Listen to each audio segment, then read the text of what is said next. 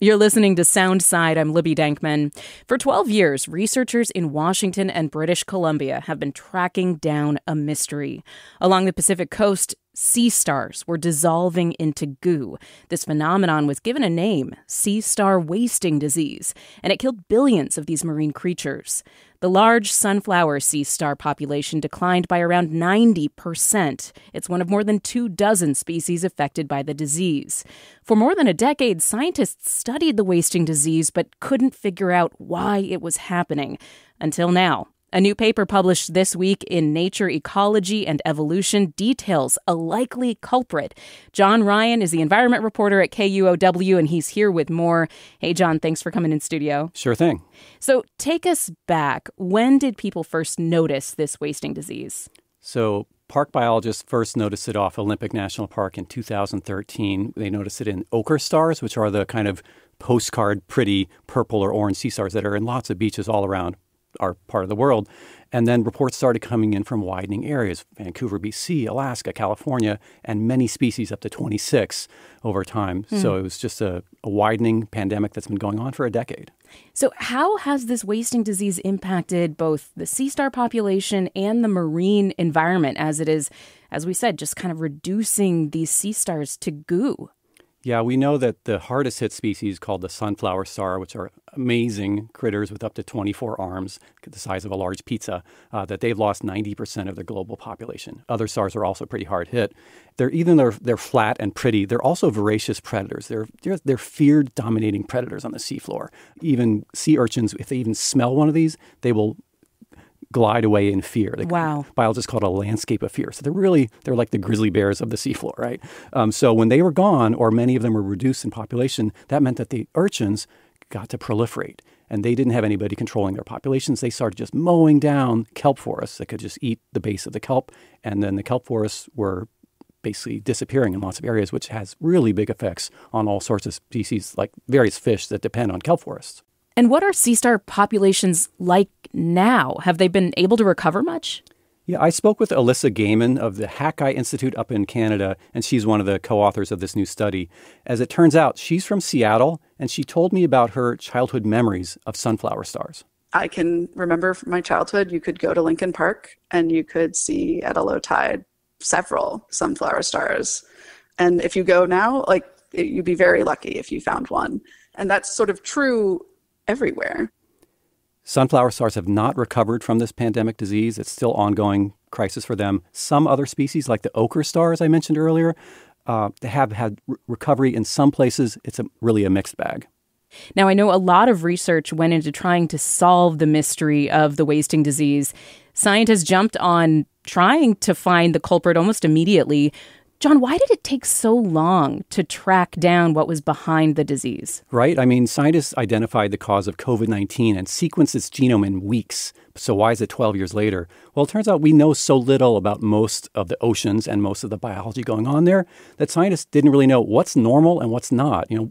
Any animal, including you and me, we contain multitudes. There's all sorts of microbes living within us, different species. And they didn't know what was normal and what was a problem. And they made a wrong turn, a red herring, if you will, to pardon my ocean metaphor. Ocean pun, yes. Yes, there you go. They identified a virus that they found on the skin in some of these dying, dissolving sea stars, and they thought that was the cause. But that turned out to be completely wrong. So it kind of led people down the wrong path for a while. Okay, yeah, so we now are on the right path, it sounds like. This is the billion sea star question. What do researchers believe is behind the wasting disease? This new study identifies it as a type of bacteria called Vibrio. And Vibrio is a genus of bacteria. Other Vibrios cause other diseases in fish and shellfish. And there's one Vibrio causes cholera in humans.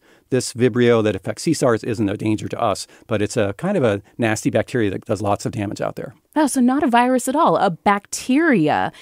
How did scientists isolate this specific kind of bacteria that was causing the disease? They were able to isolate it from 6 sea stars, and then they were able to cultivate it in the lab, which is not an easy thing to do, and then take that Vibrio and inject it into other sea stars and give them the disease. Those crucial last steps never happened with the virus studies almost 10 years ago. Wow. So wasting disease has killed billions of sea stars. The deaths are gruesome, and it's very sad when you talk to these folks who were involved in the research to try to find this, just the devastation that this disease has caused. What have you heard from folks who were on the ground doing this work? Many wildlife biologists, they have a deep understanding and even affection, or I'll dare say love, of the creatures they study. And so it's very traumatizing for them to watch these things disappear in this gruesome manner.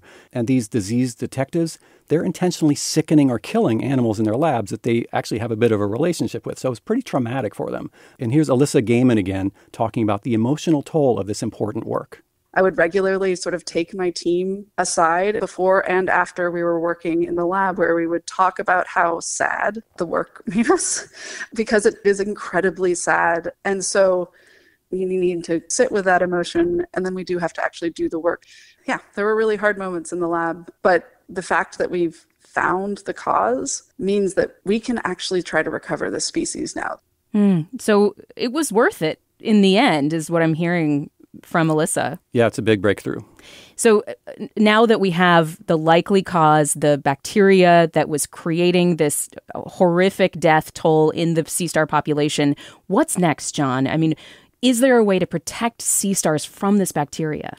Researchers want to develop a test for this disease, much like a COVID test for humans.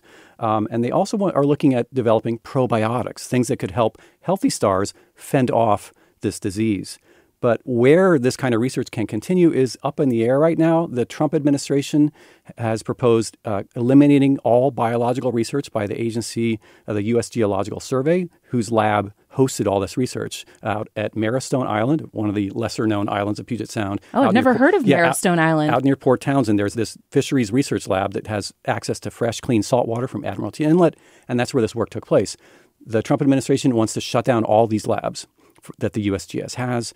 Congressional Republicans, they've proposed smaller cuts to the U.S. Geological Survey. So how this will play out locally and whether there will be a lab for this kind of work to continue in Washington is unclear right now. Wow. John Ryan, environment reporter at KUOW, really reporting on a kind of murder mystery that's been solved now by scientists, including those right here in the Pacific Northwest, finding the cause of sea star wasting disease.